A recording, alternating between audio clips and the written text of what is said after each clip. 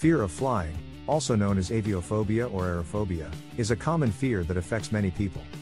There can be various reasons why people experience this fear, including past traumatic experiences, fear of losing control, fear of turbulence, fear of heights, or simply a lack of familiarity with the flying process. It's important to understand that these fears are normal and many people experience them.